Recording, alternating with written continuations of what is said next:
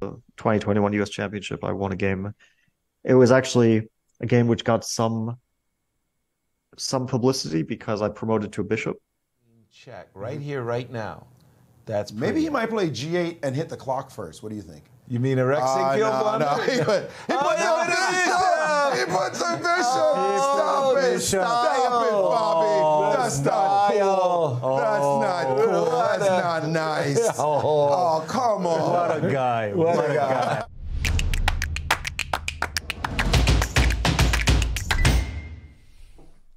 Welcome back, everybody, to another episode of the C Squared podcast. Here we are another week later. A lot of things have happened in the chess world. Fabi, welcome back. Excited? Yeah, it's good to be back. I guess the chess world has been relatively quiet since the last week, especially compared to the week before, but still there's some exciting things going on. Absolutely. And I think the last time we spoke, it was in St. Louis, but the WR Masters hasn't finished at that point. And in fact, since then, obviously, we know what happened. It was Levon Aronian who took down everybody else in the tiebreaks. He took down a Gukesh as well as a Nepo in a three-way tiebreak, and that was a fun one. I have to say, we caught glimpses of a former, let's say, Aronian. You know, it's the tournament. He hasn't won a tournament in a very long time, so it was definitely good to see him back at his usual self. What did you think about his performance? Yeah, he had a good tournament. It started really well. Then he was a bit shaky in the last few classical games. He lost to Jan Nepomniachtchi with white in a game where he normally, according to the tournament situation, had no reason to lose. And at some point he was ready to repeat. And then Jan was very impressive. He declined the repetition. He played really, really well. He put pressure on him in a very impressive way. And yeah, that must have been a really tough game for Levon to come back from. But the tiebreak, he played amazingly well. I mean, he won 3-0. He didn't let even a half point slip up. Yep. I have to say that from the score, it looked one way, but the situation in terms of the games was a little bit less clear, especially in the last game against Gukesh, where he was pretty much losing in the endgame and he somehow won. And that was the only way for the tiebreaker to be decided on the spot if he won that game. A draw wouldn't be enough. A loss would put him in a situation where he's not at all certain to win the tiebreaker. But he somehow wins. He's a pawn down in an endgame. He somehow wins it. It was very impressive. And yeah, overall, of course, he has good reason to be happy. I think also Jan has good reason to be happy. He won his last two black games. He beat Keimer with black. He beat Levon with black. Certainly gives some confidence. And this will be his final tournament, as far as I know, before the World Championship match against Liren. It is indeed. And for Gukesh, of course, excellent tournament. I mean, he's a young kid, so to tie for first, even if he doesn't win it, is very good for him, of course. And I'm sure he'll be happy with that, even though I guess the tiebreaker did leave some disappointment. I'm mostly curious about Jan's emotions because for sure Levon is happy and for sure Gukesh is happy, but Jan had a good classical portion, and then the tiebreaker, of course, was pretty lousy for him. So maybe he had some mixed emotions before the match. I'm trying to remember the last time I think it was Bucharest when he played before the candidates, and he was pretty miserable in Bucharest. He had a pretty poor performance. Started off well. I think he won a game, and after that he slowed down and even lost one or two games. Finished on 50% or -1. It was definitely not what he wanted to see before the candidates. But then it was like it was a completely new Jan in the candidates, and he played amazingly. So it's very difficult to gauge, let's say, his interest in chess, his form in general, from only one single event. But I have to say, given the fact that, especially with the black pieces on demand in the last round against Keimer, that was a very good game. He won that. That must have left a pretty sweet taste in his mouth. But at the same time, I remember that this game against Gukesh in the tiebreaks, he was doing very well. I believe he was a pawn up, if I'm not mistaken, but Gukesh had this pawn on the h-file, very advanced pawn on the h-file. And I was watching the live commentary, I think it was Yasser and the organizer of the tournament, and they were discussing, and Yasser sure was saying that, yeah, probably white, given the fact that that pass pawn is extremely strong, has some glimpses of compensation, but not much more than that. And after that, Gukesh went on to actually win that, completely swindle Nepo in that game. I was watching. Nepo was not happy, shaking his head. So, and I think that probably wasn't his last game, but it was among the last ones. So definitely, I think that was the last game that he played. Maybe it was the last game that. And then there was a game Gukesh against Jan. Against Levon. Levon, yeah. And so if Gukesh had won that game, which he was very close to, then it would have been a very close fight. But yeah, Jan wasn't impressive in the tiebreaker at all. Yeah. His game against Levon wasn't super impressive. Against Gukesh, he lost a position where, normally speaking, Black was not really risking anything. Maybe Black was not much better, but to lose it was a bit extreme. I mean, he allowed the H-pawn, and he didn't really put up much resistance once it got difficult as well. So yeah, from a tiebreaker point of view, and of course, these days, rapid and blitz counts almost as much as classical, so we can't discount the importance of that. Definitely, Jan will have some reason for regret, but yeah, he has some bright moments to look forward to as well. The thing is that usually, like, we remember the last thing that happened. Exactly. So if he had started off very badly and then ended with a couple of victories in the classical, then maybe he would have more positive emotions than finishing very well in classical and then having this rather lousy tiebreaker. And then he remembers, of course, all the mistakes in the rapid that he made. I don't know, but as we've seen in the past, and from Jan himself, last year before he won the candidates, he played rather poorly, as you mentioned. And I think there's a number of other cases, like, okay, when I won the candidates, I also played poorly before. When Karakin won the candidates, he also played poorly before in Vaikanze. And I think when Vichy beat Kramnik in 2008, he had a very, very lousy tournament before. So there's like a lot of examples of bad tournaments before the World Championship where candidates meaning absolutely nothing.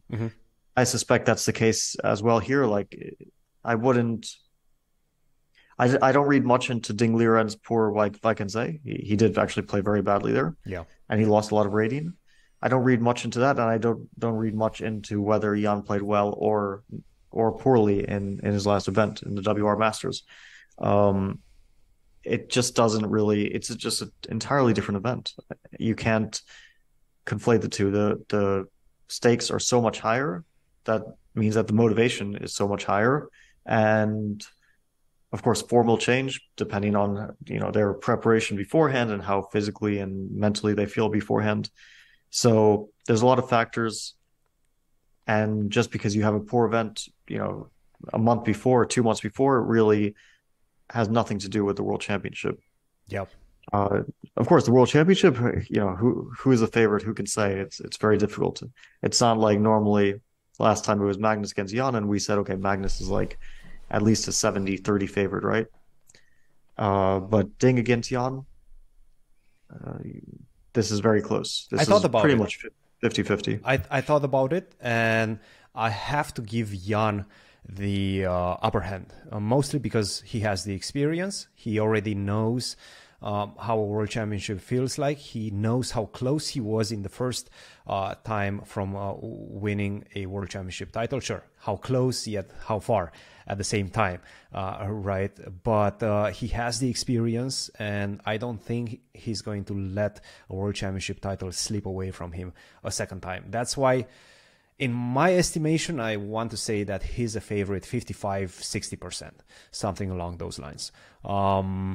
Also, sure, maybe I'm influenced by the fact that Ding played quite a poor Tata Steel, but also another thing that I don't like about Ding, and I don't think is going to improve, is his team. We don't know anything about his team. We don't know whether he has any support from the federation. we know that Jan most likely has a very proficient team, already a team that knows how to work for this type of situations.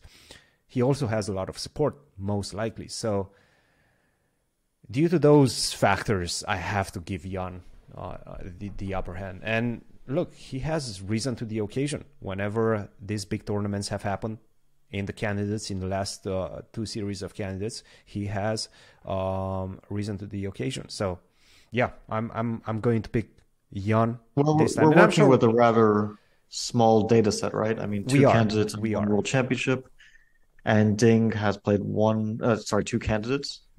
No, sorry, 3 candidates, actually. 3 candidates, yeah. 2018, 2020, which actually was split into 2 parts, so I don't know if you count that as 2 tournaments in itself, and the last one, which Jan won. And Ding has never gotten close to winning one. In 2018, he did pretty reasonably well. He was +1, and he had a theoretical chance to win the tournament if he won in the last round and other results went his way. 2020, he played rather poorly. He was -3 at some point. Then he won 3 games. He went to 50%, but not even close to catching up to Jan when Jan won in 2020. And 2022, Jan ran away with it. Nobody else was close objectively. And Ding did win a must-win game against Hikaru, but it was must-win in the sense of getting second place. So that's a kind of weird situation that you can't really, you can't analyze it so much, because obviously in this match there is no second place. There's only you win or you don't. So Ding is a bit, let's say, he hasn't risen to the task so much in the candidates, although he has overall scored +2 in his 3 candidates performances, so that's pretty good. Jan has obviously, 2 candidates wins, you can't take that lightly. Obviously, that's very serious. Even if,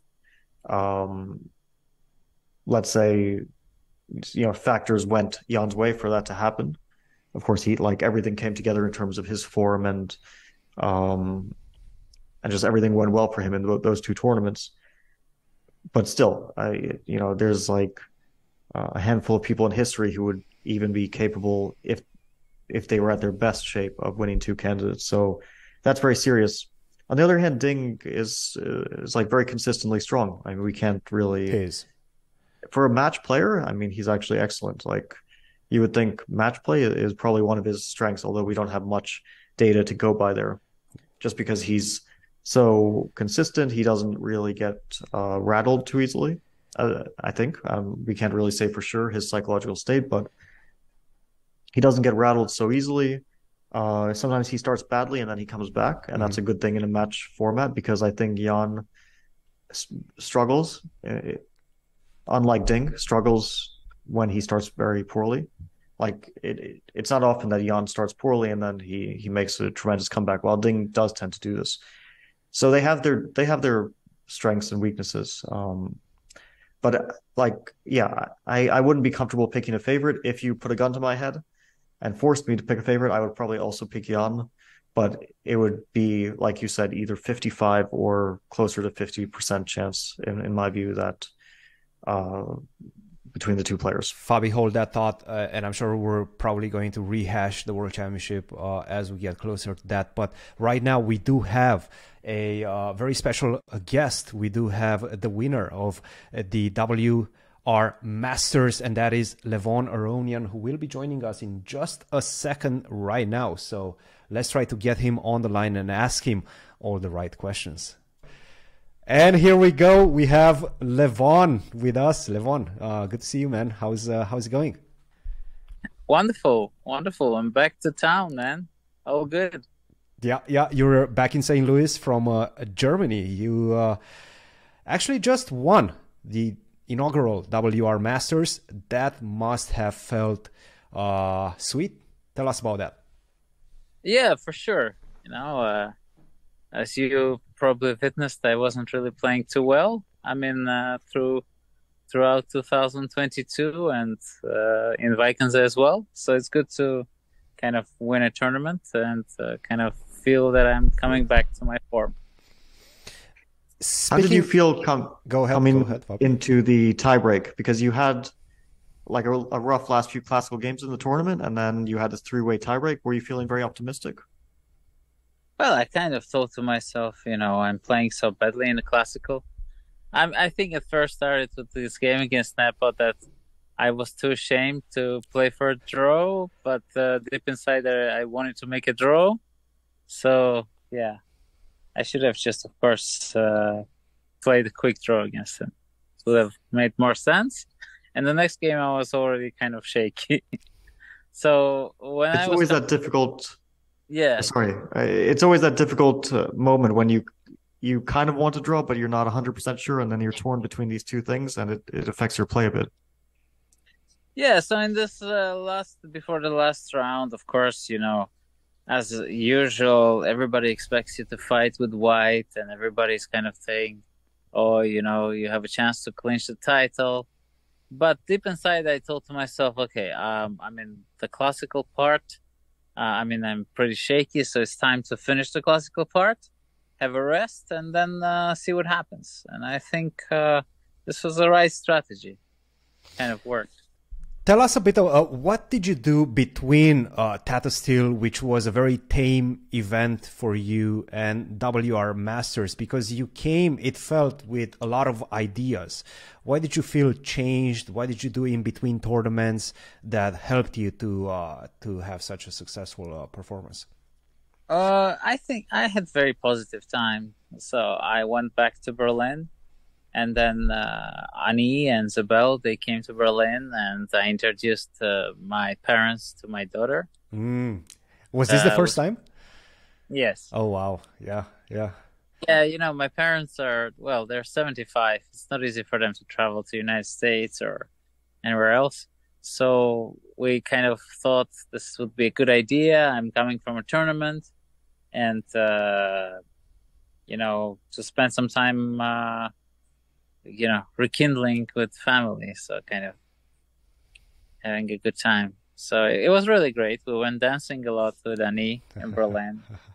I went around, and the thing is, now that you're mentioning ideas, I think I haven't really worked so much in 2022. But in Vaikanze, I kind of started more or less coming back to chess during the tournament. Yeah. and I've analyzed a lot during that tournament. Maybe that explains why I didn't really have the energy during the play. So I kind of gathered some thoughts, ideas, what to play, and then so in Düsseldorf, I already had kind of more or less understanding what I want to play. I want to ask you about one particular game, actually, the one between yourself and Abdusatorov, because he played this dragon, and at least for us, it was a surprise. Did it surprise you? And what were your feelings during the game and after the victory as well? I think with the dragon, most of us, even the new E4 players like myself, we analyze so much neither. And in neither, you continuously analyze this bishop d3 and bishop e2 and all kinds of lines where black can play g6. And, you get some very dubious version of dragon if you were to get it. So you normally get like a tempo down dragon, and still white is better. So when you see a straightaway dragon, I think generally you can only welcome it. I'm not saying it's a terrible opening, but it's definitely an opening where black really have to play precisely in order to stay in the game. It's one of those openings like King's Indian, I guess, Dragon, French, or where they're strategically a bit unsound, I guess. Yeah. Fabi? But these younger players, they tend to enjoy like researching these offbeat lines that are a bit forgotten, or okay, Dragon is maybe not so offbeat, but a little bit forgotten, and trying to find some kind of computer way. Like I remember there was this when Anish did a course, and then everyone started playing this line. which ends in an endgame with obstacle bishops, like more or less, not exactly forced, but more or less black is forced to go for an obstacle bishop endgame and then just grovel and suffer there. But there's some sort of mentality that you analyze this and then you can make a draw. And it's more of like a new school mentality, right? Oh, yeah, of course.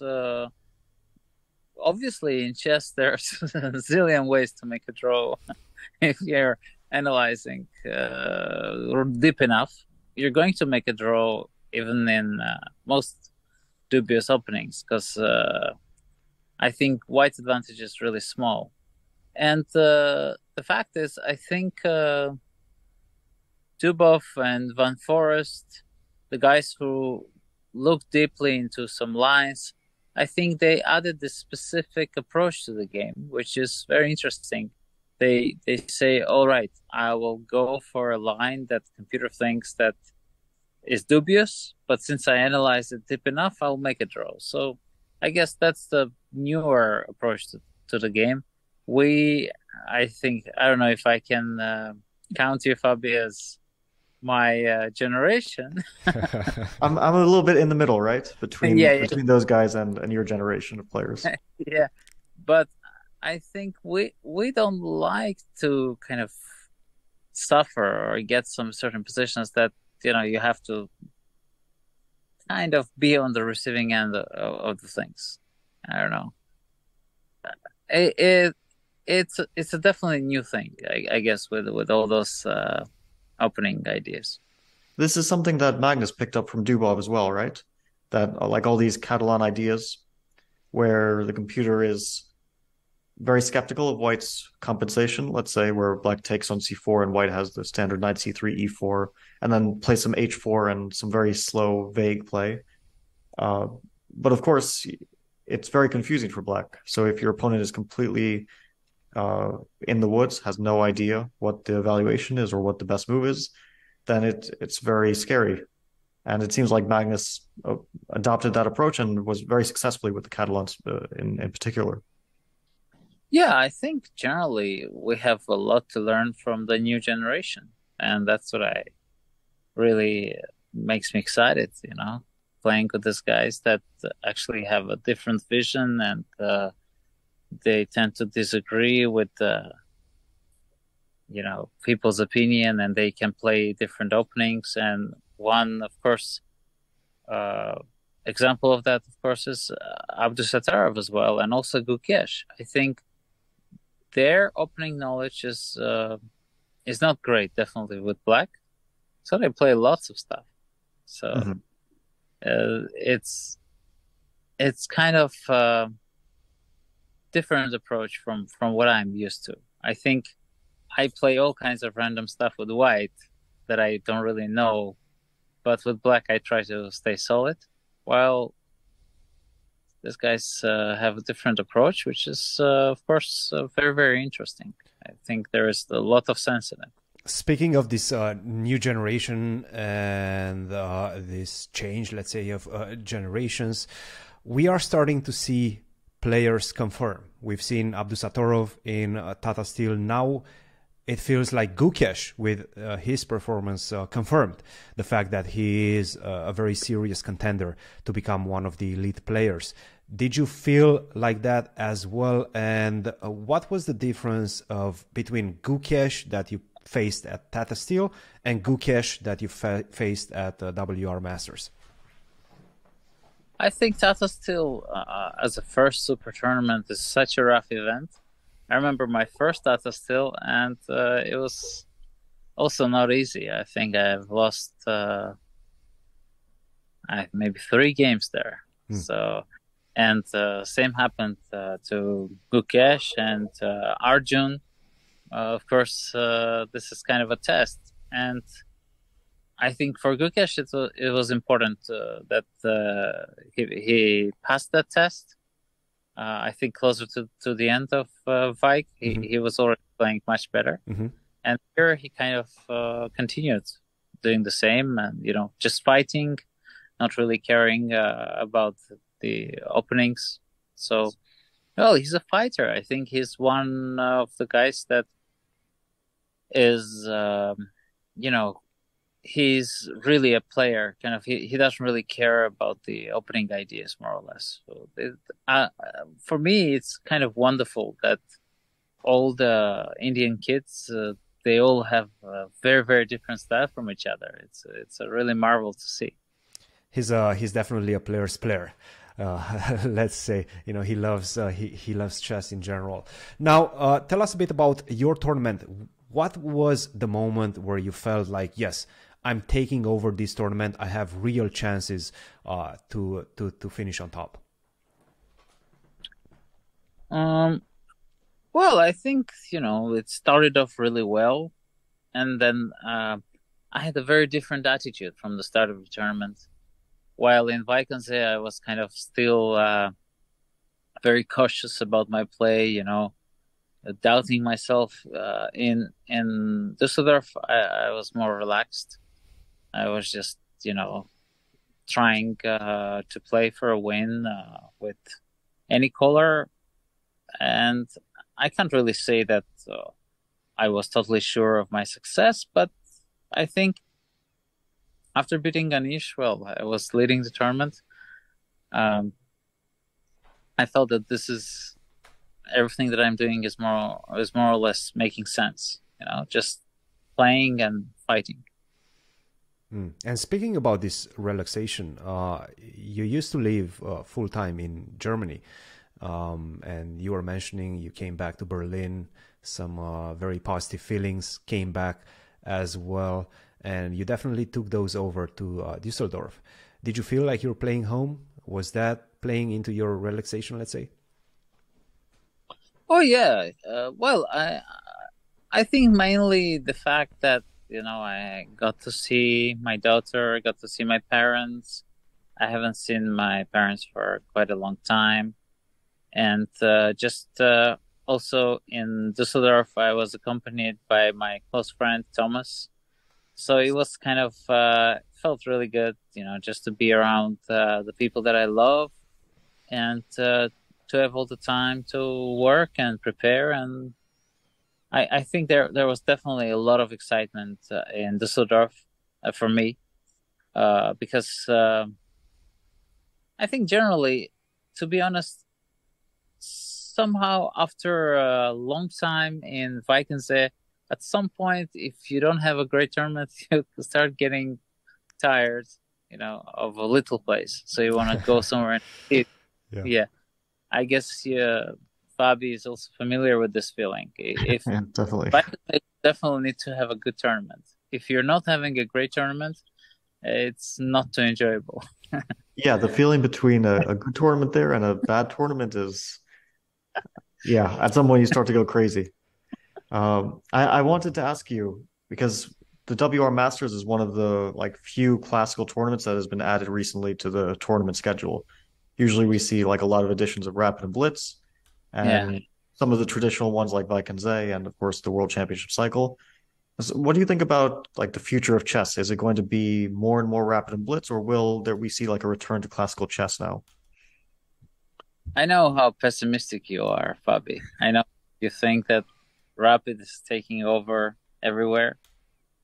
I don't know. As a chess fan, of course, for me, I rarely follow the Rapids and Blitzes somehow. It's just not enough time, and there is, I don't know. When a classical game, you can always come back and kind of feel the tension and the emotions, and you can, go for half an hour somewhere, come back, the game still goes on.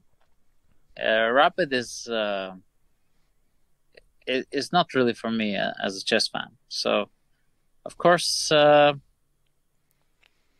also a bit pessimistic, but I hope that people who love chess and who are getting into chess will kind of understand our point of view. That classical is a deep game, and it's a game where you can actually really, from the first move to the last move, play a perfect game without any mistakes. But On the other side, have you thought about this, Levon? With Rapid and Blitz games, you can play them online. You can play them from the comfort of your home. Now you're a family man. You have a kid. You know, there's a trade-off. If you play classical over-the-board chess, you're going to have to travel all the time. You're maybe going to have to be away from your family, like in Tata Steel, for like 3 weeks. There's a huge trade-off, and it's building in a certain way for you as well. How do you feel about that? Did you get to think about that at all? What are your thoughts? You know, Cristian, the most frustrating thing as a chess professional that I ever felt is not being 100% sure that your opponent is not cheating, or is not kind of doing something illegal. Mm-hmm. And in online chess, unfortunately, I don't know. Of course, you know me, I'm the least paranoid guy. But sometimes you have a feeling that, I don't know, the opponents are so strong in online chess, something they could never do over the board. So that is my concern. I think sometimes I just get discouraged and I lose this joy from chess when I just play online. So sorry, is that a feeling you had in the last tournament, the last online tournament that you played, the Champion Chess Tour? Little bit. I hope not with me, Levon, because No, you were playing. I know. Yes. You did too, though. You did too. Yeah. No. But it's just kind of, I don't know. Somehow this. I think the point of chess is, competing against somebody else, somebody you can see and feel, and the online chess is kind of missing that somehow.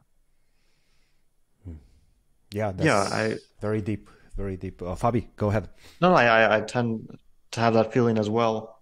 And I can't ever get it out of my head. And then I'm not sure if I'm just imagining things, if I'm paranoid, because you sometimes get that feeling that you're being cheated against. And then for sure, it's not always the case. Of course, we'd sometimes get misguided ideas. But sometimes it might be the case, and then it gets in your head and it influences your play. So it is one of those problems. Who knows if there's a solution? I know the solution, but the solution is expensive. You need just to have people.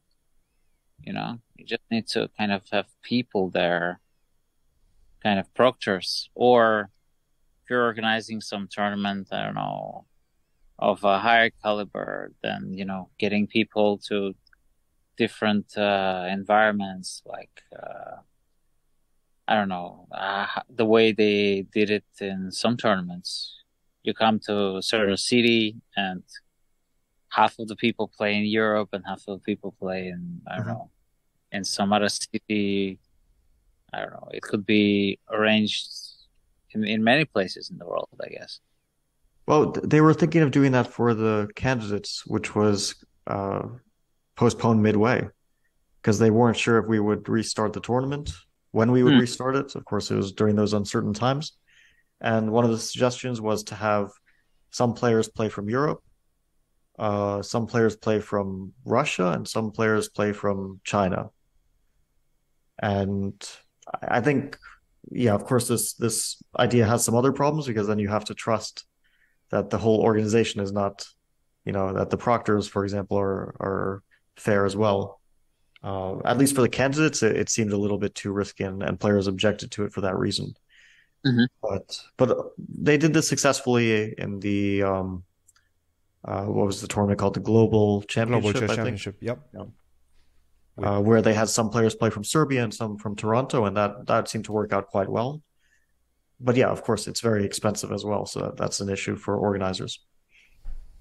For sure. Yeah. Levon, now this was a first edition, this WR Masters. Tell us your first thoughts about the tournament. Did you enjoy the organization? Did you have a good time?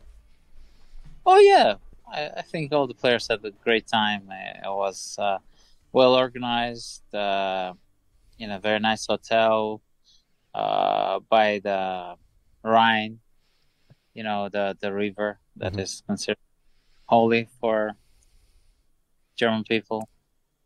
And I had a great time walking around, and the city is quite nice. And generally the conditions were very good. And who is? I know you take a lot of pride in your bughouse chess. Who is, let's say, your most worthy opponent in bughouse? Because you guys had quite a few matches and quite a few explosive matches during that tournament. Tell us a bit about that. Well, this was bughouse with a little bit different rules. These are so-called German rules, and my instincts were completely off. So it's really difficult, when you cannot put pieces with the mate, and the whole lots of concepts are very different. Yeah. But I think we should have lost against Wesley's team. Who was Wesley partnering? That was a really strong team. And also against Nepo, it was not so easy to play their team. I mean, there are many good teams. Unlike in international rules bughouse, where I think I have more of a experience and more of a clear understanding what the best move would be. I think here I was more or less also in a guessing game, kind of trying to find ideas. Mm-hmm. One of the rules, because I only played this version once during the Singfield Cup last year, and one of the rules was very strange to me. It's that if you promote a pawn, then you can take a piece from not your opponent or not place a piece, but take it from your partner's opponent's board, which means that your partner can be in checkmate and be liberated from checkmate if you promote a pawn, which was a very strange concept to my eye. I couldn't really get used to that one. So I think to be honest, it kind of messes up the game. You can have a perfect play, but then if you're down on 3 seconds, and your partner's opponent can place the pawn on the second rank and promote, then suddenly your whole attack vanishes. So it's a strange concept. So, but you know how we are. We can play with any kinds of rules, I think. Chess players are just addicted to the game of chess. We don't care. Absolutely. Levon, once again, congratulations. Thank you very much for joining us. You are actually our first repeat guest. So, that's a thing. That's something. Looking forward to see you at the American Cup in just a couple of weeks, Levon. Have a good night, and we'll talk soon. You too. Talk soon, guys. Thanks, you. Lev. Bye. Here we go. We got Levon Aronian in the house. That was a fun interview. It was. I just want to say one thing. Yeah. Because I thought about like the repeat guest thing, and so we had Maurice on. We did have Maurice, yes, as one full-time guest, and then we had Maurice during the party at the U.S. Chess Championships. Yes, and we also had him earlier before we even sat down with him. We did the analysis of cheating during the Magnus and Hans saga. Yes, and Maurice was our guest who spoke about cheating in general. Yes, so I guess he wasn't. Oh my goodness, I lied to Levon. What a situation. Well, this was the first like double interview we did, because those were more like Maurice came on to give his expert advice on cheating, and I think the U.S. Championship thing was more like we're just hanging out in a room together. Absolutely. So I don't know if that one counts entirely, but yeah, it's good to get Levon back, and he has a lot of interesting thoughts on chess in general. So definitely interesting. No, absolutely, and Yeah, you will be facing him soon in the American Cup. Actually, are you going to be facing him in the first round, or? From what I know, I'm playing Ray Robson in the first round. I think that's based on the March rating list. And so I'll just say the players because there was a change recently. So the first seed is Hikaru Nakamura, 2768. I'm 2766, tied with Wesley, I believe. Then we have Lenier, the fourth seed, and Levon, the fifth seed. And then Sam Shankland, the sixth seed. And then Ray Robson, seventh seed, and the last seed, who originally was going to be Jeffrey Jean, but he dropped out for a reason which I don't know. And he was replaced by Sam Sevian. So that's the full lineup of the tournament. So I think I play Ray Robson. I'm not sure though. I'm not 100% sure because it's maybe possible that Wesley gets counted as the second seed. But I don't think so. I think I'm higher than Wesley actually. I think Wesley's a few points lower the rated than me. So I should play Ray Robson, who is 2702, which I think is his highest rating that he's reached. Absolutely. He did very well in the US Championship, as we remember. That was his last tournament, his last classical event in October. He played fantastic chess. He was in contention to win the championship all the way throughout the tournament. So definitely a mighty opponent. And you've played Ray quite a few times. You've seen him play this type of mini matches as well. In fact, he played against Levon last year twice. He played against Levon. Now, what can you tell us about Ray, the type of player that he is, and where you think you're going to match him the best? Well, yeah, Ray is like a typical chess prodigy. I mean, this is, if you would think like chess prodigy, then he started chess young. He became very strong, very young. I first met him, I think, in like 2009 when I was 16 or 17. I don't remember the month. And he, I think, is 2 years younger than me. So we were rather close in age, but of course I was a little bit higher based on the 2 years, which counts for a lot at that age. He went to university, Webster University. I think yes. He maybe he wasn't sure if he wanted to devote himself full time to chess or not.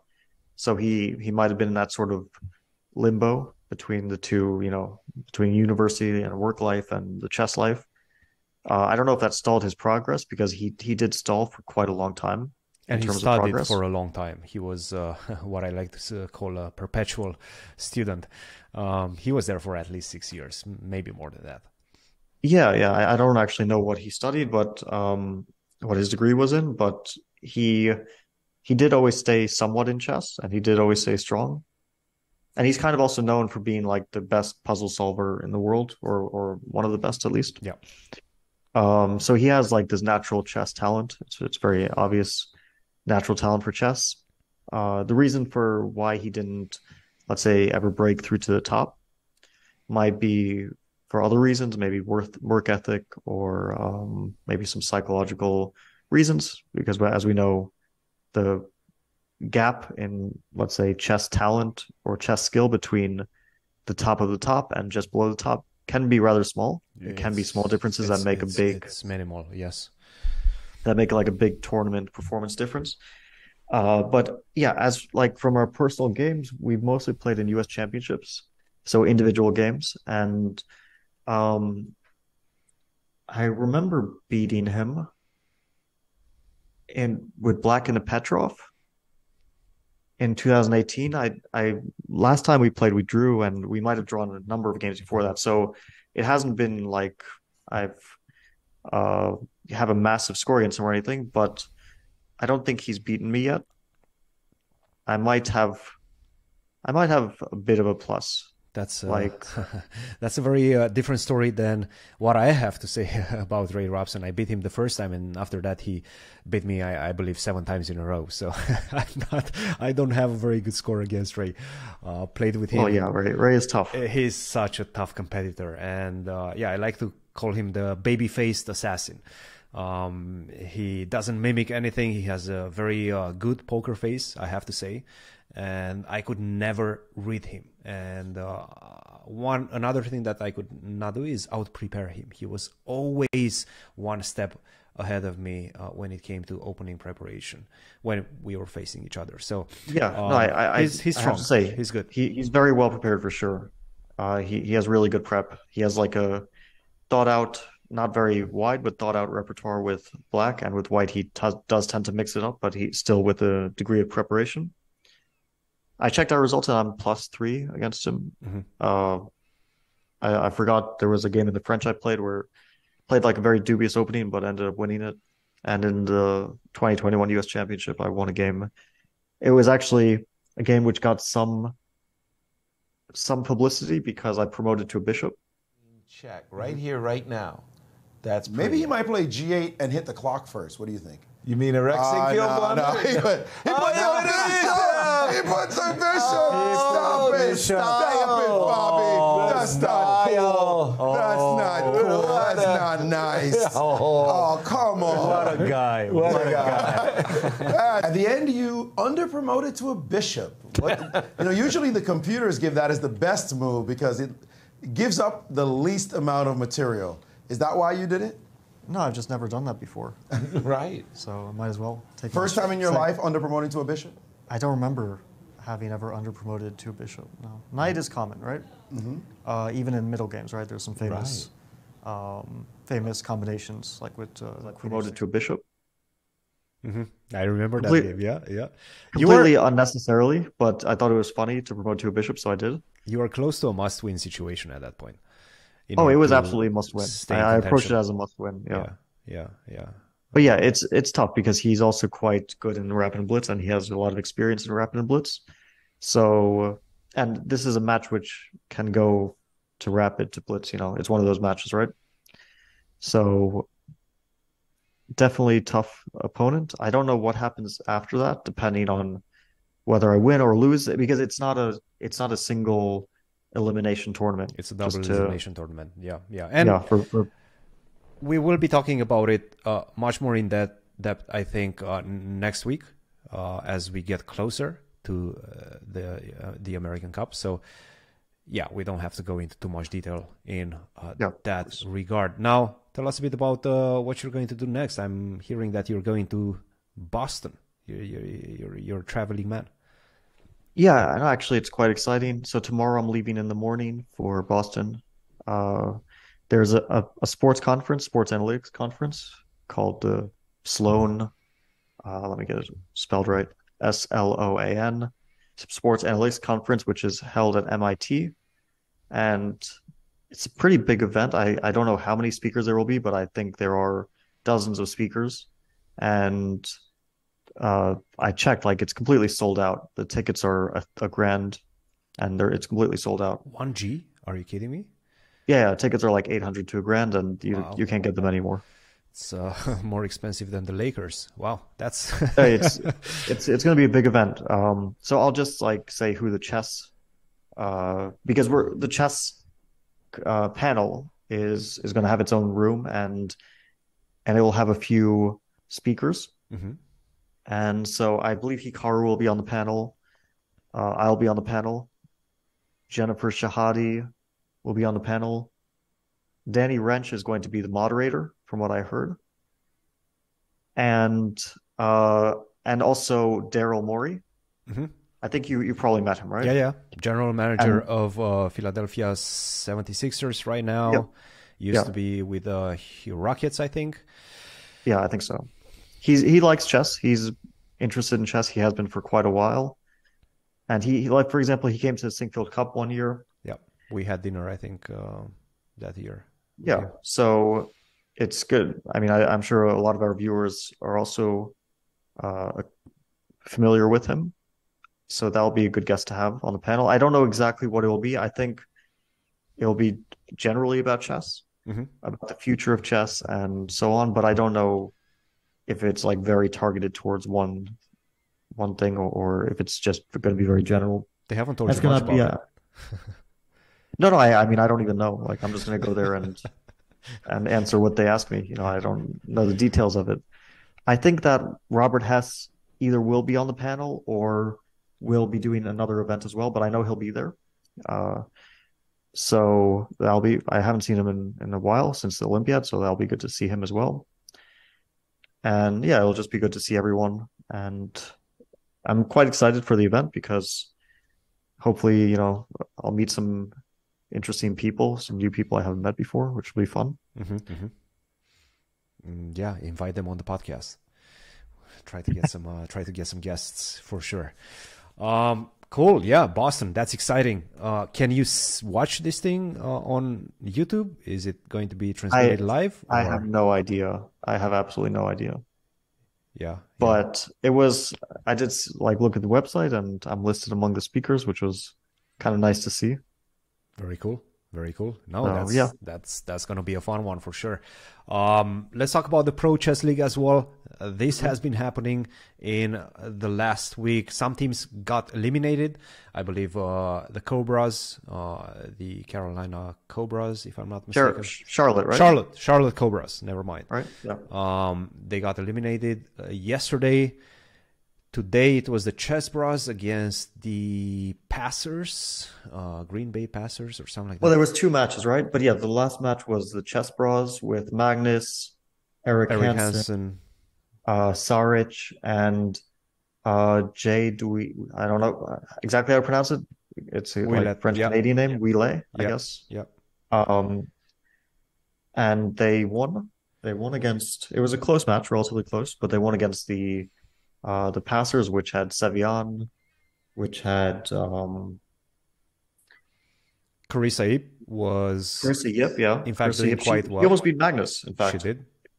Didn't she beat Eric Hansen also? She almost beat Eric and Magnus. She was 1 move away, bishop b5, to getting a winning position against Magnus. And against Eric as well, was objectively winning at some point. So that was good. I mean, she's really talented. Like we saw her at the US Championship several times. She's like 2,400 now. Probably will become #1 in the United States at some point, very likely. But yeah, it wasn't enough. They still lost the match against the Chess Bros, which is, to be fair, a very tough team. I mean, Magnus and also boards. I mean, all their boards are solid, but you have Magnus, who's always going to play very well, and then Eric. I think Eric Hansen's a bit on the underrated side, so he's a very good third board. So yeah, tough team. Well, let's talk about your match coming up on the 3rd. You guys are in a must-win situation because you lost your first 2 matches. Tell us a bit about the last match. You got 3.5 out of 4, if I'm not mistaken. So you definitely performed. What happened? Yeah, I did well. I drew my first game, which, yeah, I mean, I was slightly better, I guess, throughout. I always felt like I was a bit pressing, maybe even much better at some point, but I was playing a very solid guy. I actually can't remember his name at the moment, but let me check. Aditya Mittal. Oh yeah, okay, yeah, very very solid. Probably like 17-year-old. Very good player. Yes, Indian kid. Like half the games I play now are against young Indian players. So, and then I did very well. I beat Harika in a rather shaky game, but still I won that one. And then I played 2 good games against Tabatabai and against Arjun, but it wasn't enough. Like I knew I had to kind of win both those games, but it just like the team was too far behind. Harika did so well. She like scored +1. She did amazing. I mean, their last 2 boards scored +1, 50% and +1. Like you just can't compete with a team when their last 2 boards they're scoring a plus. It's just there's nothing you could do at that point. So we were beaten without much of a chance, I have to say. Yeah. We play Berlin next. Okay. The Berlin Bears is the name of the team. Mm-hmm. I'll just, because the players are known, like it's already, the lineup is known. So our team is going to be, I'll be on first board, Benjamin Bach on second board, Nicholas Theodorou on third board, and Alice Lee on fourth board. Alice Lee, I think, is like 13 or 14 years old, so also really talented, like 2284. No, she's 2362 right now. I'm just looking at their She's website, like really the good. chess.com. She's really, really good. Yeah. Okay, I didn't realize she was so high because they put her rating here as 2284. Maybe recently she gained a bunch and they didn't update it. She gained a bunch. I'm not 100% sure whether she made a GM or an IM norm. I believe it was an IM norm, but she's highly, mightily talented for sure. And I think she's a good addition to the team. Yeah, for sure. I think that she has good chances to score. I mean, she'll be an underdog against most of the players that she's playing against, but still, I think she has good chances to score. So our team that we play against, Matthias Bluebaum, 2650, Eric Braun, I think rather inactive player, but around 2600. Haven't heard that Michael, name in a while. yeah, I played him a few times back in the day. Michael Bezold, 2481, who is an older, I mean, I don't want to say older, but like by chess standards these days, older player. And their fourth board is Sarah Pop, who's 2294 according to the chess.com. She's a good player. Yeah. I don't know her at all, but yeah, From I Hungary. guess. Very decent player. But yeah, around 2300. Is she like originally Hungarian or did she marry Hungarian? It might be Sarah Holt, which became Sarah Pop by marrying Yeah, because Pop like Gabor. Sarah is such a non-Hungarian name. Yes. That's what I was thinking. Yes.